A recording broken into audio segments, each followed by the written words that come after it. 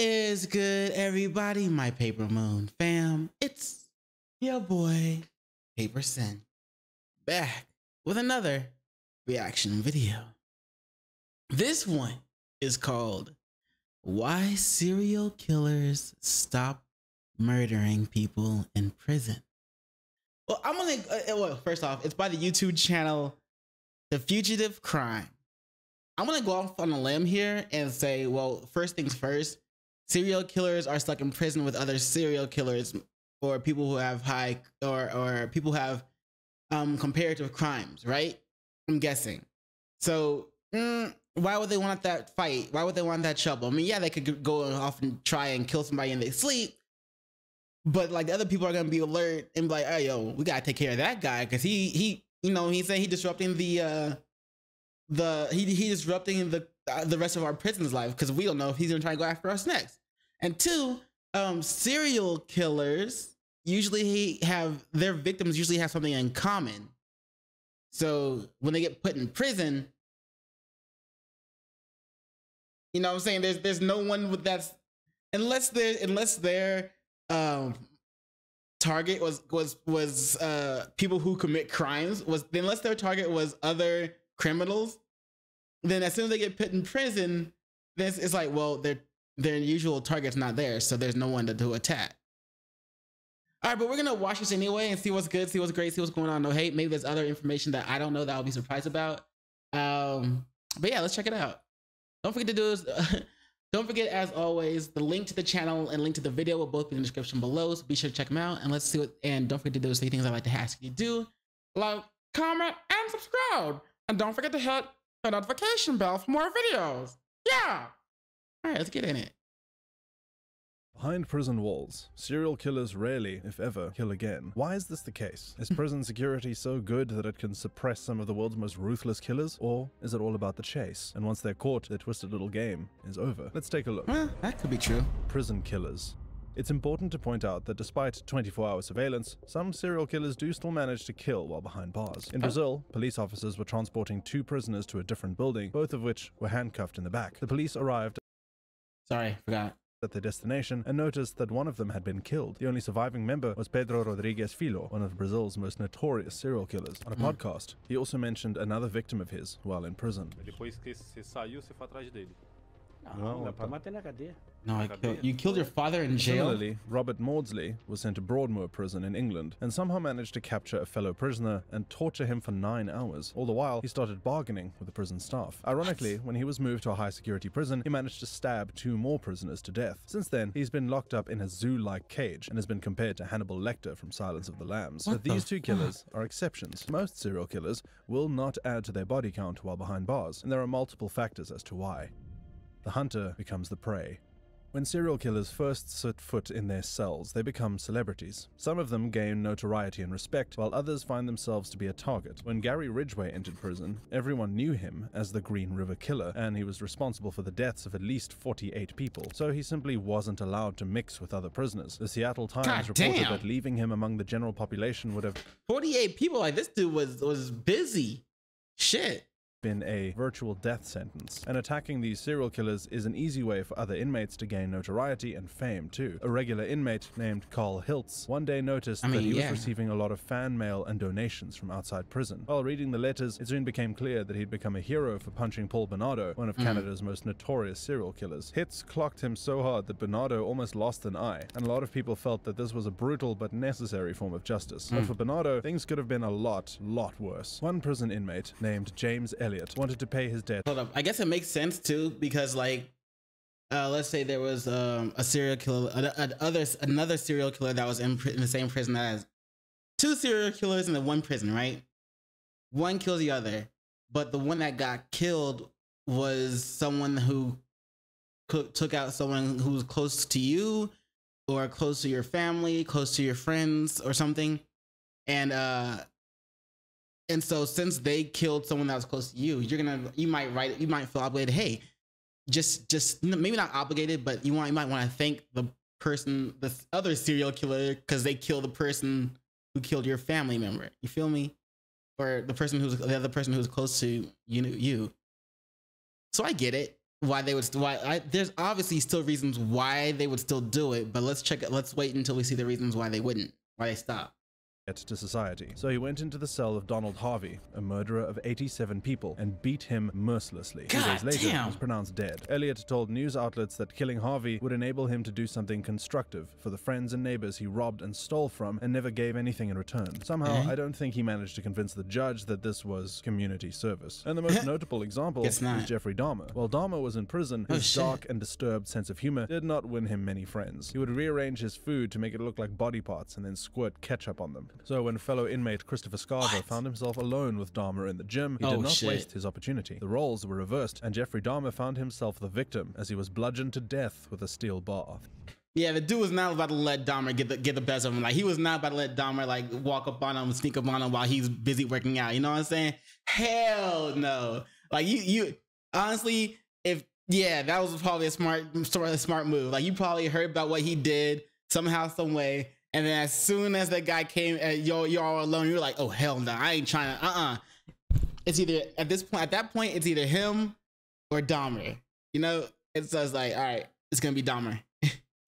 Things get complicated. Perhaps the biggest and most obvious reason that serial killers stop when they reach prison is that it's a bit harder for them to kill others. They're under constant surveillance with limited access to weapons. A lot of famous serial killers were simply kept away from other prisoners. Most of them, if not all, go to maximum security prisons. We mentioned how this was the fate of Gary Ridgway. Dennis Rader, who was known as the BTK killer, which stood for bind, torture, kill, was also not allowed to mix with other inmates. Similarly, Ted Bundy was on death row for most of his time in jail and never really got time to interact with other prisoners. In most cases, serial killers have preyed on women and are thrown into all men's prisons. In the case of Ted Bundy, he solely focused on women, and his motivation was heterosexual desire, so he had no outlets in an all-male prison. During his time in prison... so that part is what we already discussed in the beginning.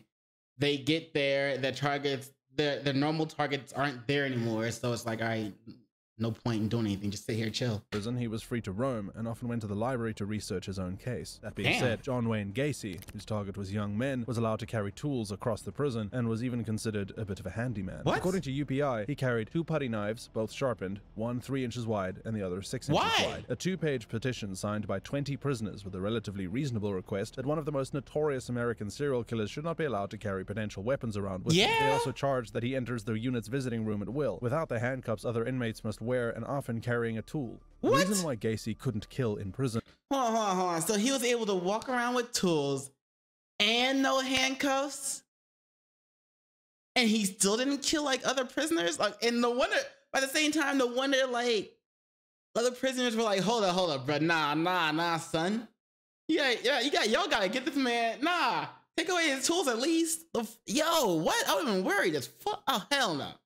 Was that everyone knew who he was. He could no longer lurk in the shadows. The deadly weapon of secrecy was no longer at his disposal. But sometimes, for these killers, prison ain't so bad. In 2012, the Gaston Gazette in North Carolina received a letter from Danny Robbie Hembry Jr., the convicted murderer of 2 women. In this letter, he started to inform the newspaper that he was living in the lap of luxury behind prison walls. He wrote, "Is the public aware that I'm a gentleman of leisure, watching color TV in the AC, reading, taking naps at will, eating 3 well-balanced hot meals a day?" And this was not a once-off either. Robert Blecker, a New York law school professor and advocate. So that's kind of like, I'm in prison, but shit, it's good in here.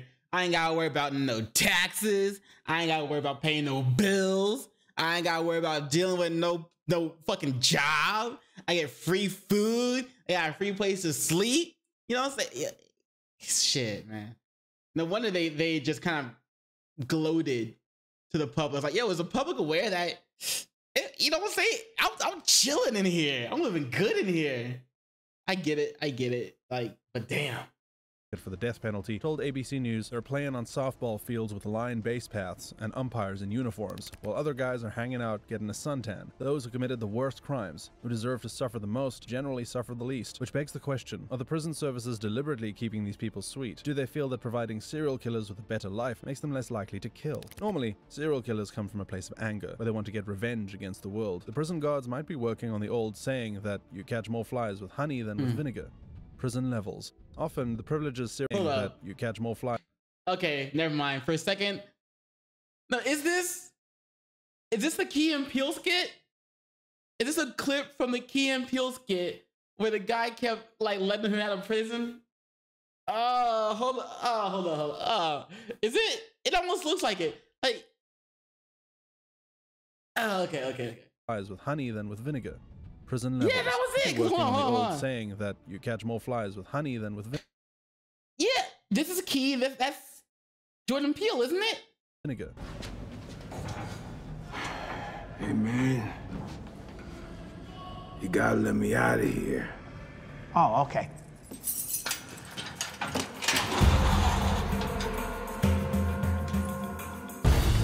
Prison levels. Often, the privileges serial killers enjoy are something they have to earn through good behavior, and if they're immediately rewarded for good behavior, they're less likely to engage in bad behavior, which includes killing people. There is no cookie-cutter prison system. There are different types of prisons and different privileges awarded based on each individual prisoner. You If got you're caught sunglasses in a murdering hat? someone in prison, it's likely that your everyday life from then on will get much worse. You'll be put into isolation, and all your freedoms will be taken away. Serial killers are unlikely to be released from prison early, but they could move from a maximum to a medium security prison based on good behavior and be given greater privileges. In 2019, Canadian serial killer Cody Legabokov was moved from maximum security to medium, much to the outrage of the victim's family. The authorities did not say why, but it's likely that he wasn't causing many problems and was believed to be a lower risk than expected.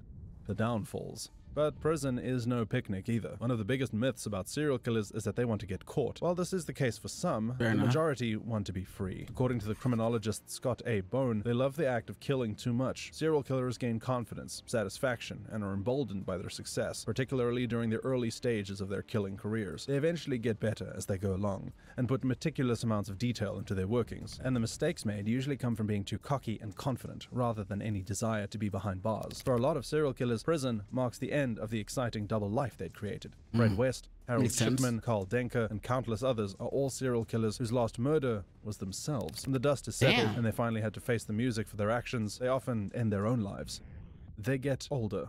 As men and women get older, their testosterone levels decrease. Testosterone is a hormone that can produce anger, sexual desire, and strength, all of which are key attributes for the perfect serial killer. According to the professor of psychology, James M. Dabbs Jr., prior studies have found higher levels of testosterone among persons who commit violent crimes than among those who commit non-violent crimes. While it would be foolish to say testosterone is the root cause of serial killers, some people assert that it can definitely be considered a small factor. If you get weaker and less angry as you get older, then it stands to reason that the likelihood of you killing someone will also decrease. There's no conclusive link between testosterone and serial killers. However, less than 1% of sexual homicides are caused by people over the age of 50. Being a serial killer is often a young man's game. And sometimes, serial killers have finished killing even before they're caught. Dennis Rader, for instance, finished killing in 1991, but was not apprehended until 2005. Gary Ridgway did most of his killings in He finished killing in 1991, was not apprehended until but wasn't caught until 2005. So eventually, so he had to either like give up or like, hey yo, by the way, I'm the one that did this. If you don't want to come and get me, you know what I'm saying? I'm chilling over here. Just to let you know, you know what I'm saying? I ain't aggressive or nothing. You know what I'm saying? Just put me in a nice spot. All right, cool. Bye. Click. Like what? until 2005. Gary Ridgway did most of his killings in 1982 and 1983, but it took the police 20 years to find him. But the biggest motivator of any 20 years, so 2002 or 2003 before he got caught? Shit. Serial killer is what's going on in their mind. They get diagnosed. While serial killers should be held accountable for their actions, mental illness is also a factor. American psychiatrist Jeffrey A. Lieberman was tasked with treating the serial killer David Berkowitz, who was known as the Son of Sam killer. Lieberman was astounded by the effect that a few meds had on a brutal killer. When on medication, he was docile and rational. However, when he stopped his meds, as he did repeatedly, he came under the sway of his symptoms, auditory hallucinations, in which a dog's voice, he called it the Son of Sam, commanded him to kill long-haired young women. As well as the drugs which were available, sometimes the drugs which were unavailable helped too. Jeffrey Dahmer was an alcoholic and used this drug to help him carry out his crimes, and drug abuse is incredibly common among serial killers. Without these drugs, they might also be less inclined to kill too. They have makes sense. As we all know, it is difficult to take a serial killer on their word. If they solemnly swear that they're sorry for what they have done, then they might for once be telling the truth. Defense experts argued that like many other serial killers, I mean, no wonder it's hard to take that at their words. Like, yeah, anybody could just, there's people that are good at acting and that aren't actors, you know what I'm saying? It's like, yeah, sure, all right, bro. All right, they say they got their word. They say they, you know what I'm saying? They, do we trust them? And then they decide whether to let them go or reduce their sentence or whatever. It's like, damn, man. And then that person might end up going again, and then it's like, all right, we probably should keep him in jail. Killers. Shawcross suffered a toxic combination of physical and mental damage. Arthur Shawcross murdered 2 children in 1972 and was released from prison in 1987 for good behavior.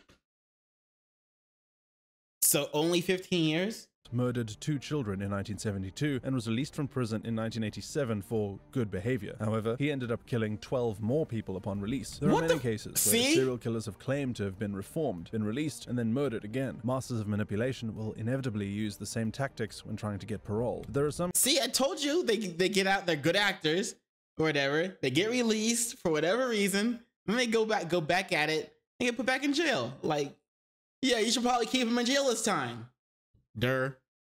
Cases when the world's worst killers may have actually turned another page. Ted Bundy spent his last night in prison in tears, appealing to God. Carla Homolka, a notorious serial killer, is now a mother of 3 and living a pretty normal life. But the best example is the son of Sam killer, David Berkowitz. Once he was— Can the killer gene pass to your kids?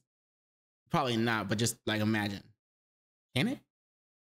Was diagnosed with schizophrenia, Berkowitz has also become a born-again Christian since his arrest and spends his days working as the prison chaplain. He also helps with more mundane tasks, such as cleaning and paperwork. For him, prison time has been a sobering experience.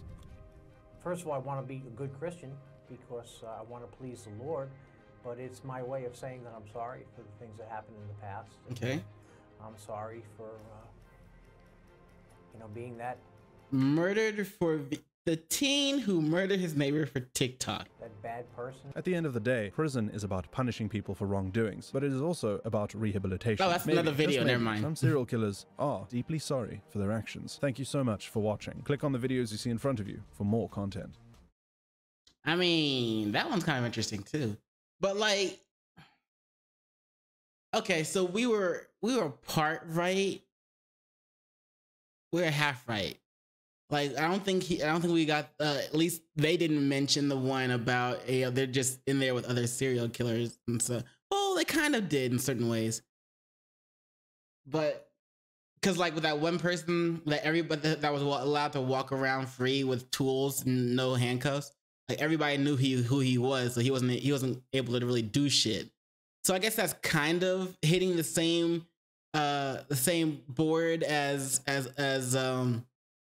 you know, you're in there with other serial. Oh no, it's not the same. Because I said you're in there with other serial killers, and like, there's like, why would you try it? Because everybody else is gonna be like, someone else is gonna come after you to end you. We kind of hit it with Jeffrey Dahmer, but I don't know. Anyway, oops. Anyway, we're kind of half right in this one, but.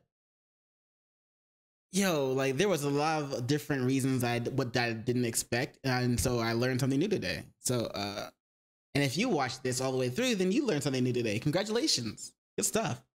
But you know what it is after that? You know what it is after that? In case I don't see you, good morning, good afternoon, good evening, and good night. Peace and much love to you.